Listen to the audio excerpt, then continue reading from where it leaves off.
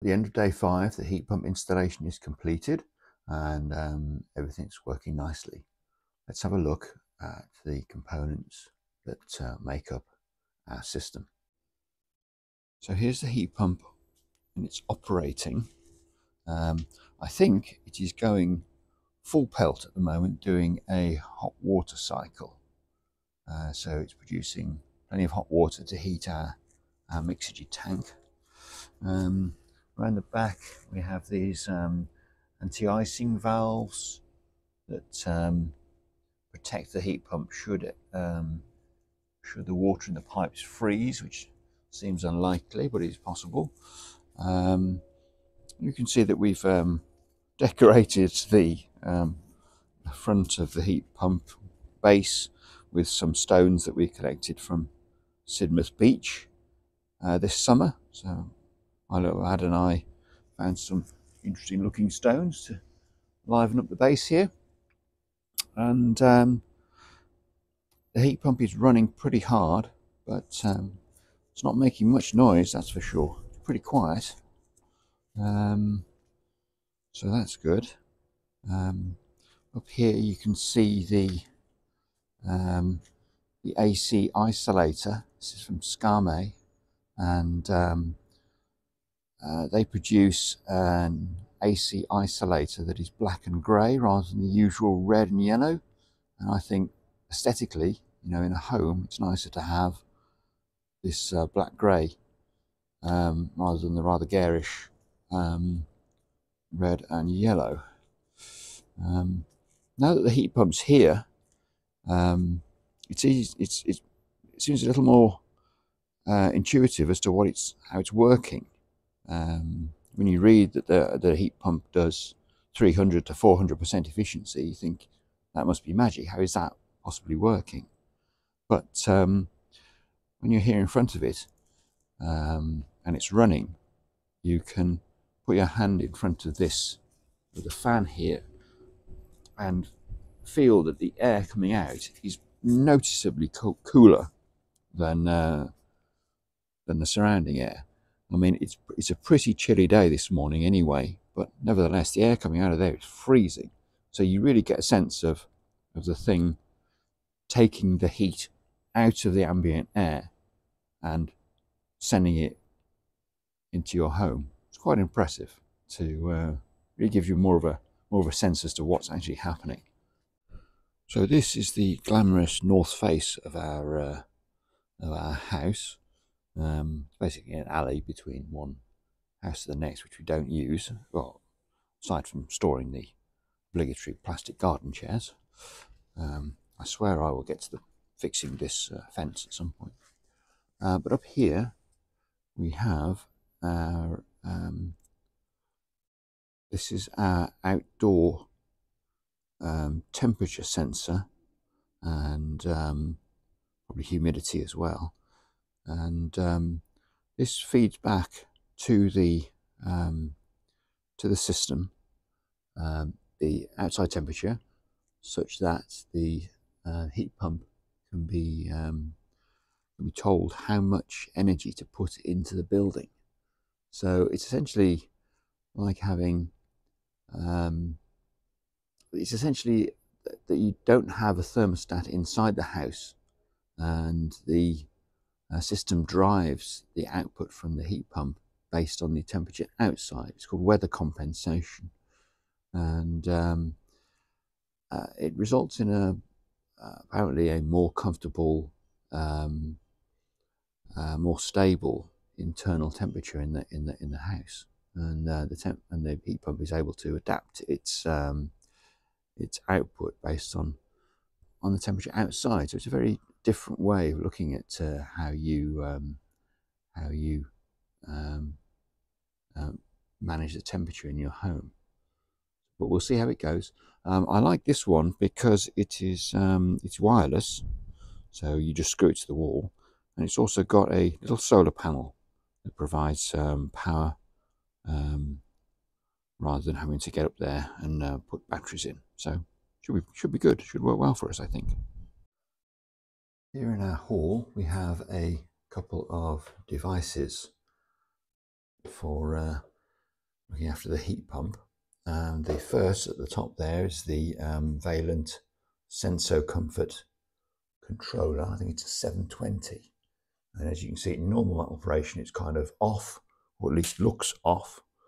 I think it's monitoring the internal temperature and sending that back to the heat pump controller.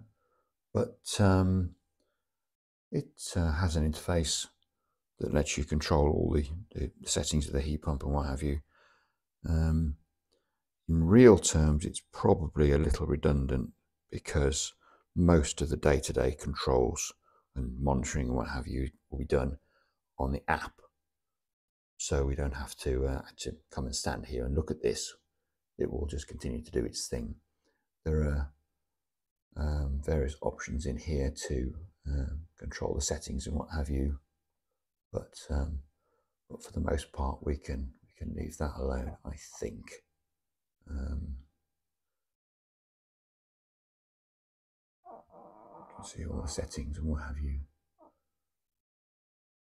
which I think for the most part we'll leave alone. And you can see at the moment the temperature that we're asking for is 21 degrees, and the current temperature according to the device is 21.5, so we're doing okay. And now it's 6 degrees outside. The device below, this rather anonymous looking white square, is a similar temperature and humidity monitor. This is for the open energy monitor, and its job is to report back a sort of unbiased view of the temperature in the house, and then we can use that to show how well the heat pump is performing and produce stats that are exact. Here's the completed airing cupboard with all of the new pipe work and bits and pieces for the heat pump. At the back here we can see our Mixergy hot water tank, which we've had for some time. It features a solar diverter for harvesting spare electricity from our solar panels. It's a 150 litre tank, and it's the narrow version rather than the big, huge, fat ones that they do. We've added the heat pump interface to allow the Mixergy to call for heat from the heat pump, and also added to the Mixergy is this, which is the heat pump kit. What you're seeing there is this is a plate heat exchanger. That means the water coming from the heat pump doesn't mix with the water in the tank. Instead, it just transfers the heat energy into the tank. And there's a small pump down here that runs the Mixergy side of the heat exchanger, plate heat exchanger, and it's that allows the Mixergy tank to heat really quite quickly and very efficiently from the water that's coming from the heat pump. Over here we have the controls. These should be quite familiar to anyone considering a Vaillant heat pump. And down here we have the My Vaillant Connect device that allows us to manage the heat pump with an app. In the middle here is the diverter valve from SB. This is a quite a high quality item that allows very high throughput of water. I'm led to believe that the Honeywell ones that are normally used don't have a particularly good flow rate. We've got a 7 kilowatt heat pump, so it's important for us to get all that energy through the system as quickly as we can, and then achieve a nice high flow rate. So this is the primary flow from the heat pump, and then it goes this way when it's doing direct hot water, and then it goes this way when it's heating the radiators.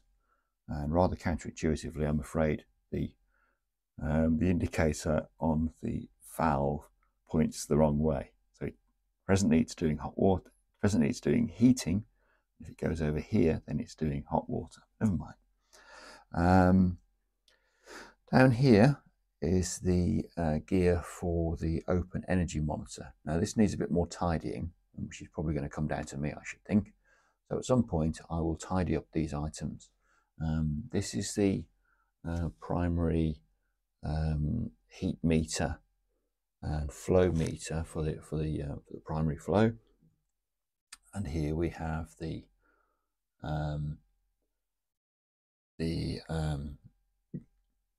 emon Pi 2 and various interfaces and what have you that are collecting information from the electricity meter, which is down in the consumer unit that has been installed for the heat pump, and then we have the direct hot water sensor over there. So all of these things have been installed and seem to be working nicely, so that's good news. But as I say, it just needs a bit of tidying up with some cable ties and some other bits and pieces to make it look neat. Now, I know you guys are thrill seekers, so would you like to see what happens when I ask the Mixergy to do a hot water cycle? So essentially boost the tank using the heat pump. And we have controls on the Mixergy here. You can see that it's almost 80% full already. But if I press the up arrow, it should switch to asking for heat from the heat pump. Right. So you can see that the lights have lit up. They are green, although that might be difficult to see on the image. And now what's happening is the pump, circulation pump down here has come on for the plate heat exchanger, and very slowly, I know you're thrill seekers, you can see that the diverter valve is switching from heating the radiators to doing the hot water. And the ESB valves are rather more gentle, I think, than the Honeywell ones. They just flick instantly between the inputs. And there we go.